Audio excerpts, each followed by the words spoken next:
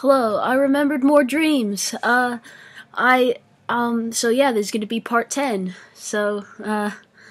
Yeah, I remembered more dreams from last night. Specifically, I remember one where, I was at school, and, the environment of that classroom was very dystopian feeling. I keep having dystopian dreams about school where it just feels really oppressive and dark and not very comfortable or friendly.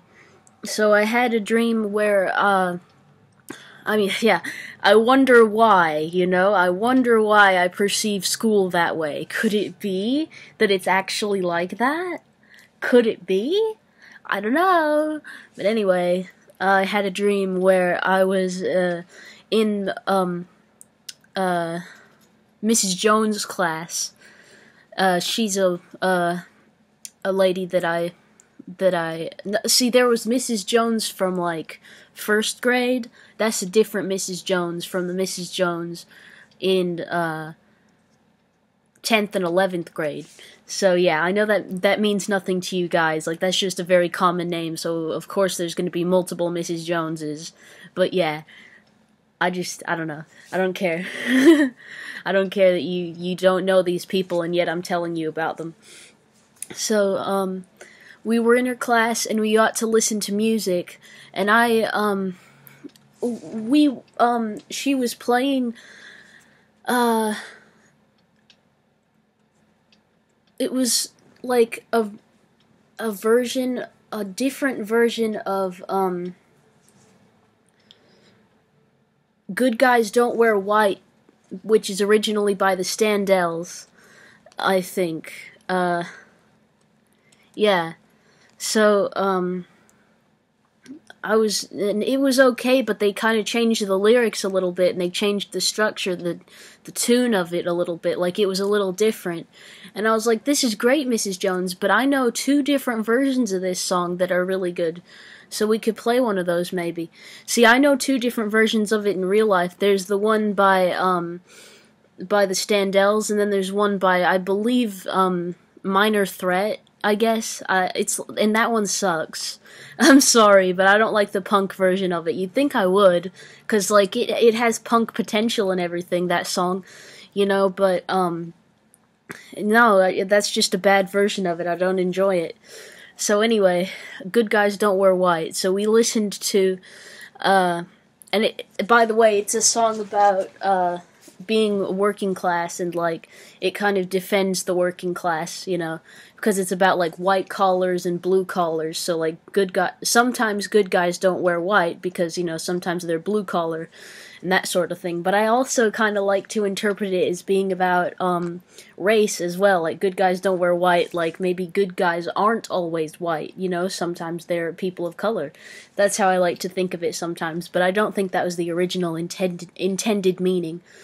But anyway, and it's kind of a stretch as well, to interpret it that way. Like, skin color isn't a clothing choice. You can't wear it. It's more just a part of you, obviously. So I don't know.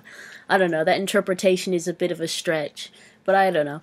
Anyway, so Miss Jones played like a few seconds of it before these people came in.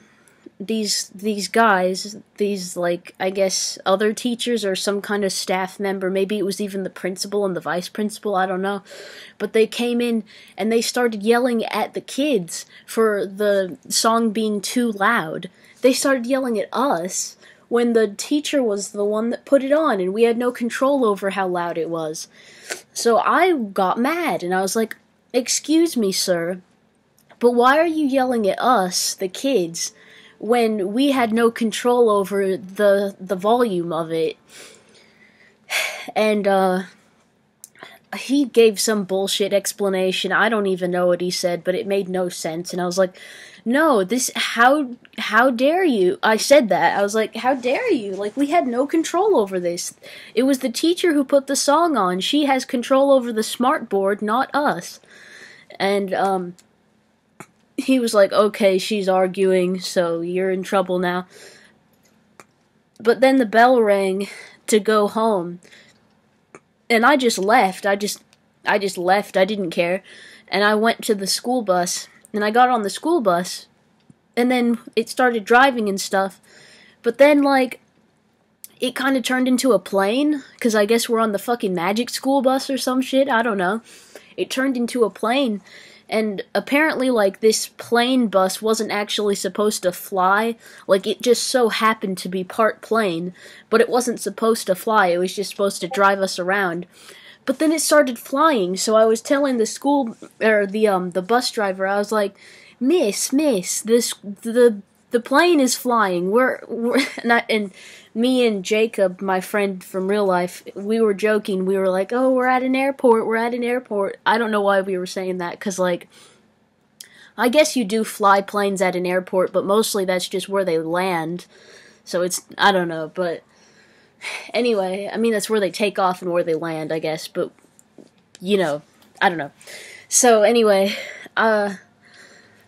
the bus driver insisted that, no, this plane isn't flying, but it was flying! We were in the sky! Like, we were kind of hovering above the road, so, like, we were still near the road, but we were, like, flying above it, so it was odd that she was denying the fact that we were flying, which rhymes, by the way, denying, flying, rhymies, little rhymos. Yeah, rhymies and rhymos, you know, dreamies and dreamos. Yeah, it's a theme. We're doing that. So yeah, but anyway, that was crazy and bizarre. And yeah, I think that's the last of the dreams, so yes, goodbye.